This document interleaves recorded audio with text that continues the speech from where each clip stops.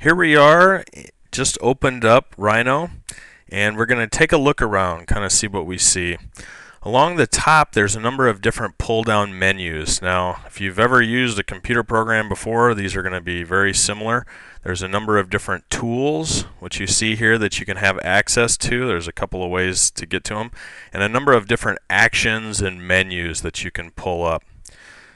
Coming up next, in a lot of different CAD programs, there is a command line where you can type in commands to pull up different tools or type in coordinates, do a number of different things. We'll explore that in detail.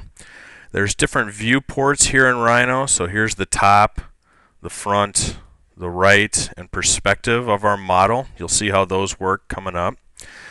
If you've done any drafting, this will be very similar and a very comfortable interface for you.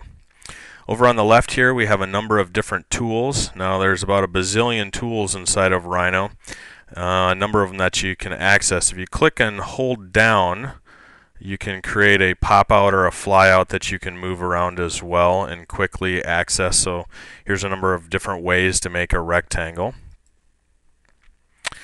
Down below here's the status bar right along the bottom. Now, as you watch, I move around the screen. The X and Y coordinates change. They just kind of keep track of where you're at, a position. A number of other ones we'll talk about when we get down there, but that's the status bar.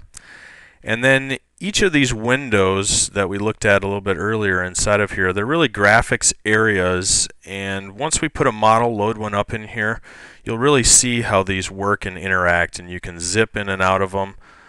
For example, if we just wanted to look at the top view, you double click and you're just looking at the top view, or back and you have the entire perspective. So that's just kind of a quick overview of the interface.